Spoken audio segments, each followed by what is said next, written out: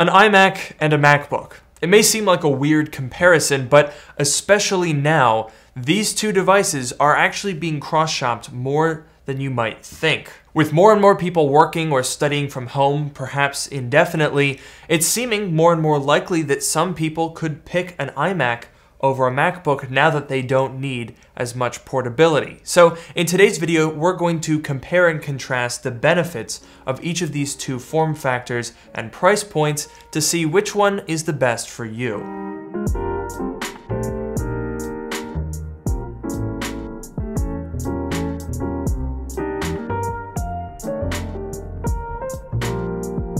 Alright, I'm gonna start this video with the one and only disclaimer. Both of these products are at risk of becoming outdated in the near future by significantly more powerful and redesigned Apple Silicon Macs. I do not know when. That being said, if you don't care about Apple Silicon, or you prefer Intel, or you need a device right now, both of these are still great options, so by no means should you completely avoid all Macs until they are replaced by Apple Silicon. So with that disclaimer out of the way, let's get into the comparison. Alright, so we'll start this video out with perhaps the coldest take ever in all of modern history. Desktops offer better performance at a lower cost than laptops. What? Huh? What?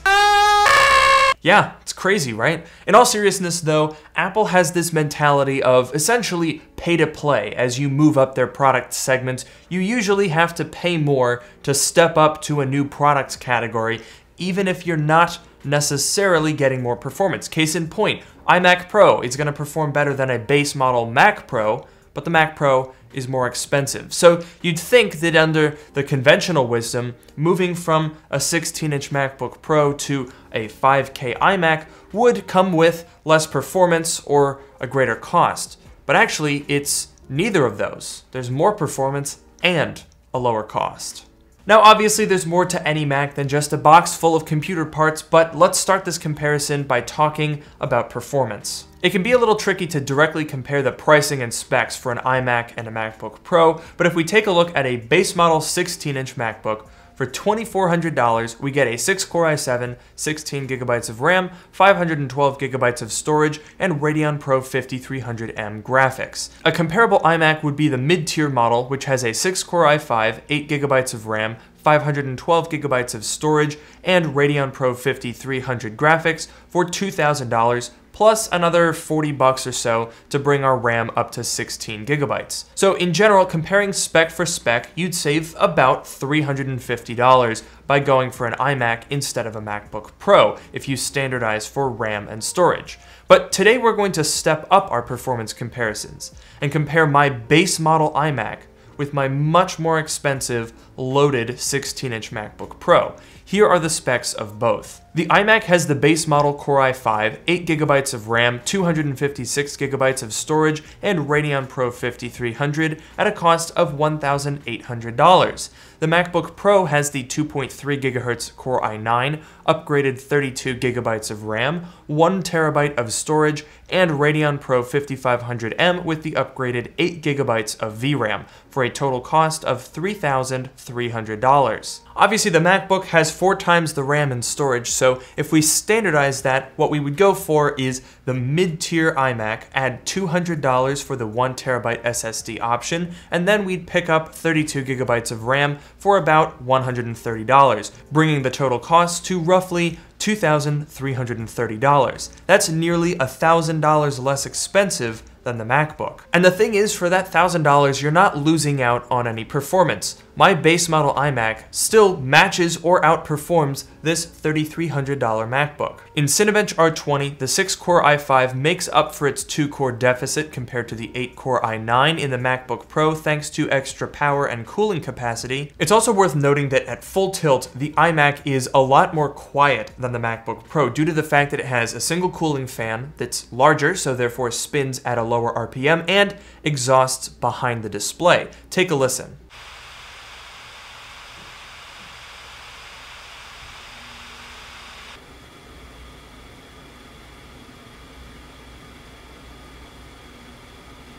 Moving on to graphics, it might seem like these devices would be evenly matched, 5300 versus 5500M. but the iMac actually performs noticeably better. In Unigen Heaven on the Extreme preset, it scores about 13% higher than the 5500M and 24% higher than the 5300M. Both of these performance figures translate into Final Cut Pro, with the 16-inch MacBook rendering a 10-minute 4K H.264 video in 9 minutes and 3 seconds, with the iMac accomplishing the task in 7 minutes and 57 seconds.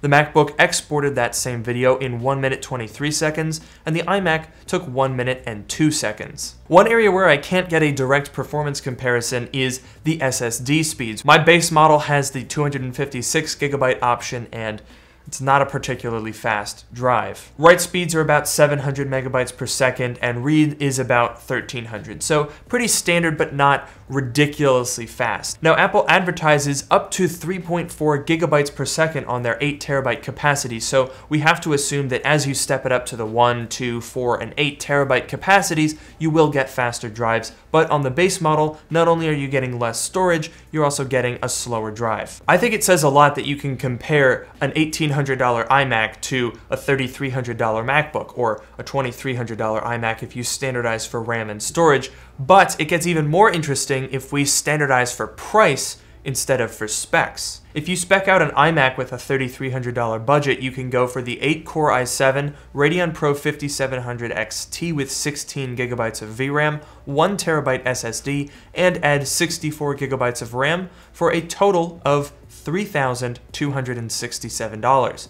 That would absolutely demolish even the fanciest 16-inch MacBook Pro. But as we all know, there's more to the story than just raw performance numbers. So let's talk holistically about these two devices. First off, the most noticeable one, in my opinion, is the display. It's something that you're going to be interacting with 100% of the time when you're using each of these machines. And it's hard really to argue with a 27-inch 5K display, 500 nits peak brightness, P3 color gamut. This is a fantastic display, and it adds a lot of value to the iMac. A lot of people really miss out on that when they look at a spec sheet and they see, what, it's almost $2,000 and you're getting 8 gigabytes of RAM, and yeah, that's, it's not great, but you have to factor in the 5K display, because this is no ordinary panel. And obviously, while it's smaller, the 16-inch MacBook Pro packs a really fantastic display as well. It's 3072 by 1920. It has the same 500 nit peak brightness and P3 color gamut.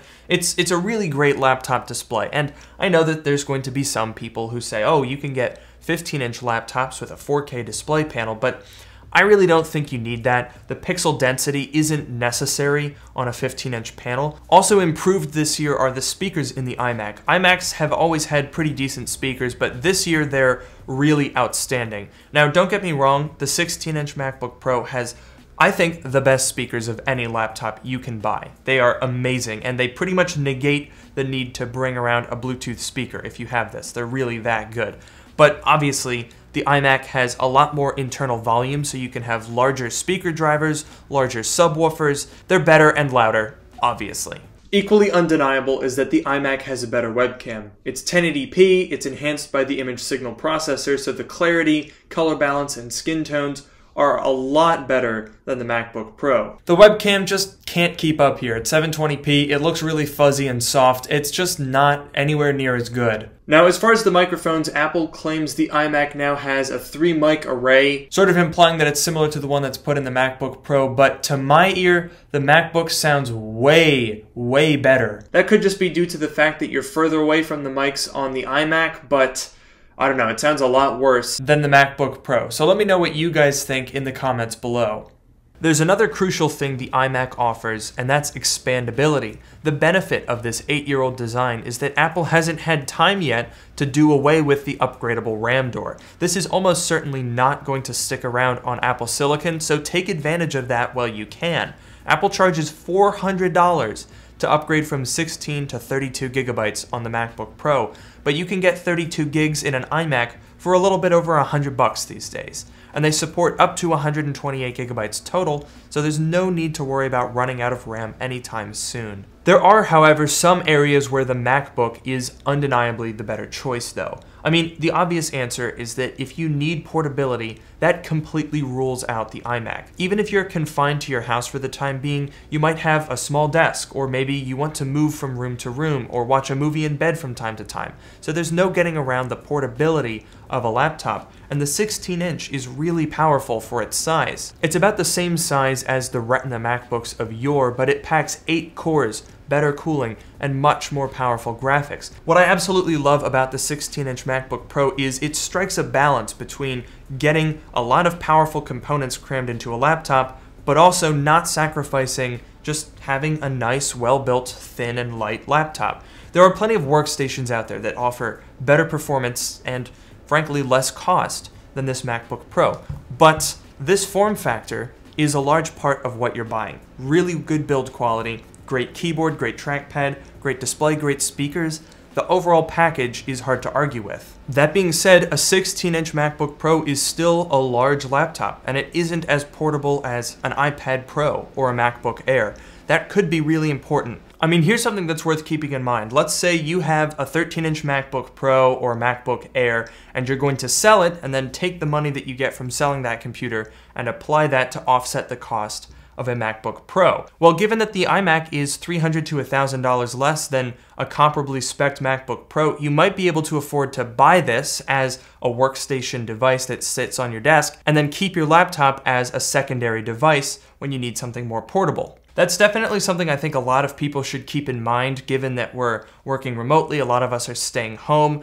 Maybe you don't need the portability of a laptop as much as you did. Now, obviously, if you're in a position where once things start to go back to normal, portability is going to be really, really important for you, the 16-inch is really hard to argue with in terms of a really great overall package. Now, obviously, if you clicked on this video looking for a definitive answer like, hey, you, Steve, you need to buy an iMac, well, maybe if you're Steve, then you have your answer now, but for most people, there's no one obvious choice. It depends on what you need to do with a device. If you need a large display for Photoshop work, iMac, great idea. If you don't have space for a desktop or you need to move your work around, a MacBook Pro is a great option. So no one can really give a definitive answer except you, but hopefully this video helped you get there. So if it did, make sure to leave a like and a comment down below. Don't forget to subscribe, follow me on Twitter @LukeMiani, and check out my subreddit, which is linked in the description below. And with that, I'll see you guys in the next video.